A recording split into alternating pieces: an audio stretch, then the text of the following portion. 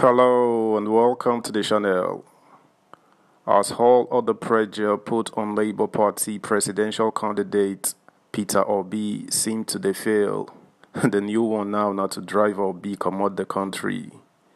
The whole Progressives Congress APC has been trying every dark heart they know in the book, but Obi say him no dey go anywhere. We die here. Subscribe, like, share, and comment. Thank you. Peter Obi has no plan to leave Nigeria. LP.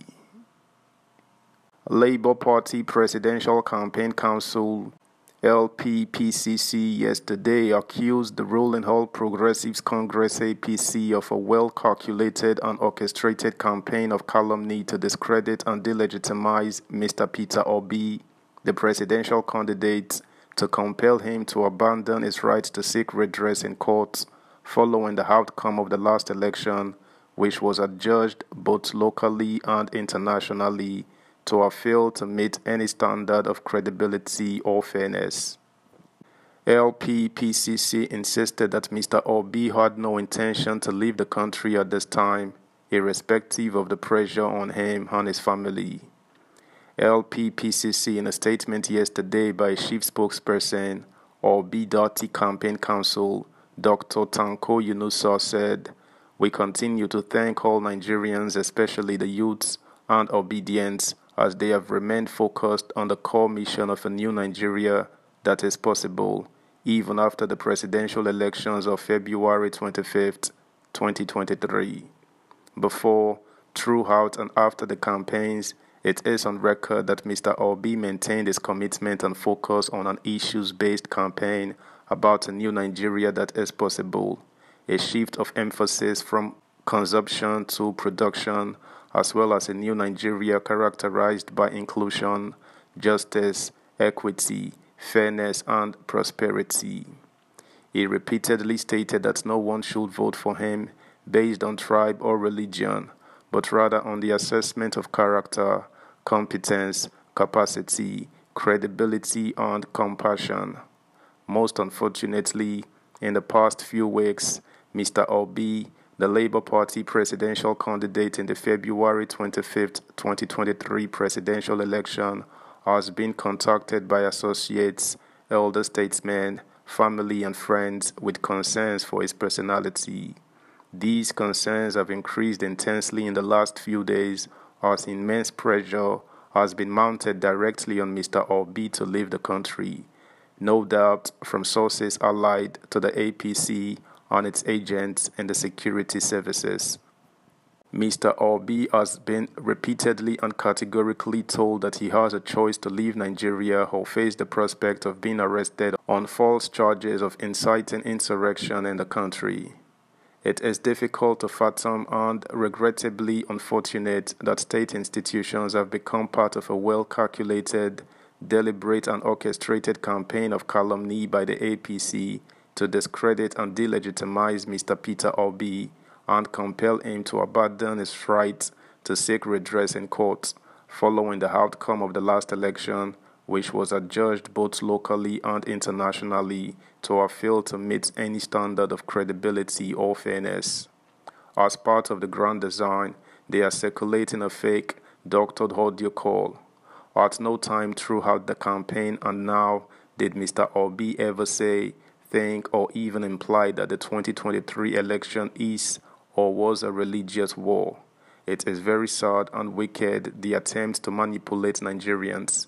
Our legal team have been instructed to take appropriate legal actions against the media outlets that make themselves willing tools in the hands of APC's malicious propagandists.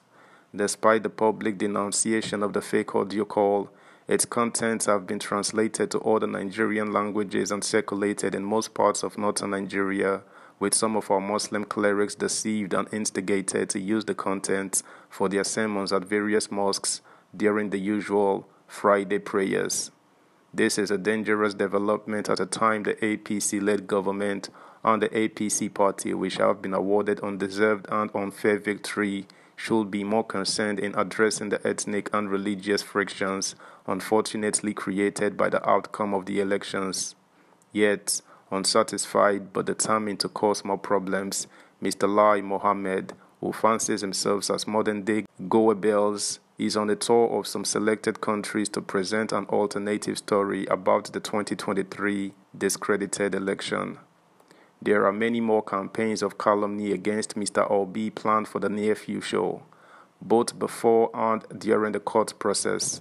However, we want to make it clear to the APC party, APC-led government and its agents that Mr. Obi, a widely traveled man, has no intention to leave the country at this time, irrespective of the pressure on him and his family. Subscribe, like, share, comment, and please turn the notification bell on. Thank you. Nigerians and the international community should caution APC and the APC-led government to stop their nasty attacks.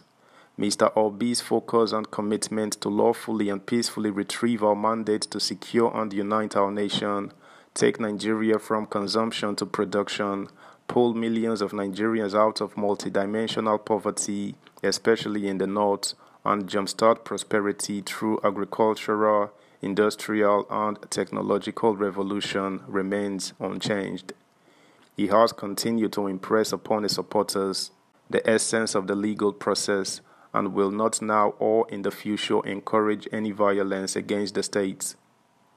He has absolutely no reason for this, nor desperate, especially as throughout the campaign he called for a new Nigeria defined by opportunities for all, an end to poverty and criminality in government, especially corruption, and an end to tribal and religious division and bigotry.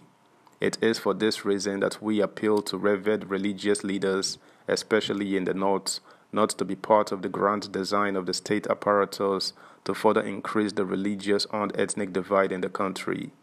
Irrespective of the outcome of the court process, we have the obligation to strive for the peace and coexistence of all Nigerians. We call on President Buhari to rein in his desperate officials at all levels, as their actions or inactions could lead to unnecessary crisis in the country. Elections are over, and we are in court to retrieve our stolen mandate. We reiterate that we are doing so through all lawful and peaceful options in line with our legal system and constitution, and I continue to implore all Nigerians to remain peaceful and law-abiding. That's the news, guys. Thanks for listening. Until next time, bye.